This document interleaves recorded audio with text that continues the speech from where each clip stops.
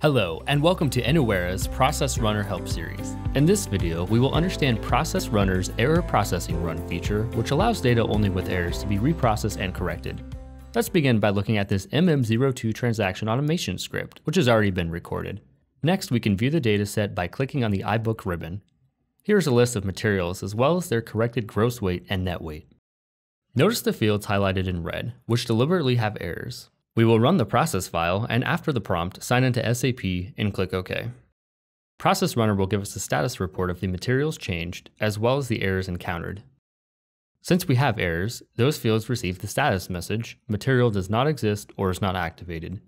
We can take advantage of the error processing run feature to reprocess only the data containing errors rather than the entire dataset. To do this, simply correct the errors made, click on the drop-down on the Run button and select Error Processing Run. A dialog box will appear asking for the status column where the errors are stored. Process Runner automatically suggests the appropriate column, but that can be manually changed as needed. The suggested column D is correct, so we can click OK. Log into SAP and click OK. Now only the data containing errors will be reprocessed and fixed. Want to learn more about simplifying SAP with Innowera technologies? Visit us at innowera.com. Thank you for watching.